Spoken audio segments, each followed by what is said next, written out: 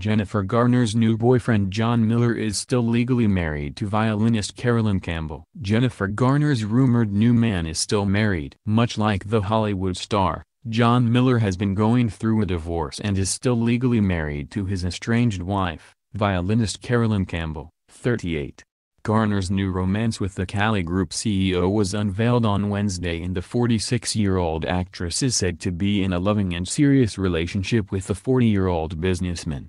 Miller married Campbell in 2005 and they have 2 children together, a 12-year-old son and a 9-year-old daughter. Us Weekly was the first revealed the identity of Miller and his estranged wife, a musician who has worked with Andrea Bocelli and Michael Bublé.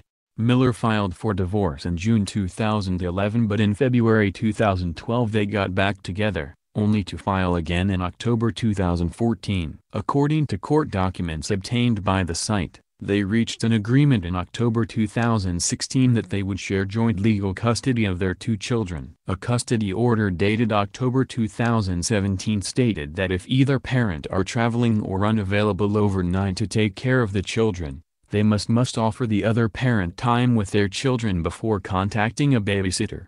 It was added that she stated in her September 2016 declaration that she and Miller have major differences in our personalities, communication styles and approaches toward conflict resolution. She also noted that he was the National Debate Top Prize winner in college and graduated in the top 10% of his Stanford Law School class in 2003. He thrives on fast paces, vigorous argument and competition, whereas she was a freelance musician and am averse to conflict. I rely on emotional connections and avoid verbal confrontations. Because of these differences, resolving conflicts in a fair and amicable way has been challenging at best, she noted. She also made claims that Miller was controlling. The documents stated, Miller is accustomed to being the CEO of companies he starts and therefore feels satisfaction from controlling me and making me pay the price for ending the marriage. They reached an agreement in their divorce on October 22 and are waiting for a judge to sign off on the paperwork to finalize the case. Campbell is now dating businessman Christopher Estwinick. The duo have presumably been together for some time as they were pictured at an event in Arizona in March. It was reported on Wednesday that Garner has been enjoying a new romance with Miller for the past 6 months. It comes just 2 weeks after she finalized her divorce from Oscar-winning actor Ben Affleck, with whom she has 3 children. Miller is the CEO of Cali Group, which owns Misa Robotics and a chain of around 50 Cali burger restaurants. They've been together 6 months, and it's getting pretty serious, one insider said. A second source told the site Jen brings out the best in John,